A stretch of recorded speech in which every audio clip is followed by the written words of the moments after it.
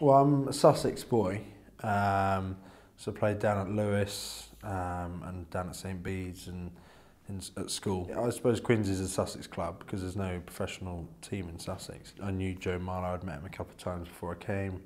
All the other boys who played for Surrey and Charlie Matthews, Will Collier, Joe Trayford when he was here. You know, there's so many lads that came from our age group that you can say that you grew up with, and that's probably why everything sort of went the Quins way.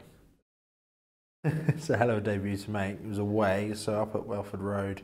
You run out, they just had that big stand completed, you run out the tunnel and you see this wall of Tigers fans. And also it was Castro Giovanni, George Schuster, and it must have been Ayetza as well.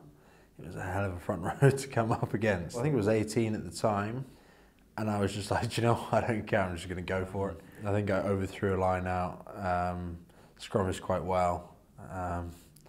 And then Joe got a try in the corner, which I think I could have been in for, but I think he stole it off me. Last year, scoring that try against Sarries, the atmosphere and just that feeling you get afterwards because of the crowd. I mean, there was probably, 15,000 people or something at Stoop, and it felt like, 80,000, which is, that's a pretty special moment. I mean, even, here you've got so many, every Tuesday when you walk in and right, it's going to be a tin hat Tuesday.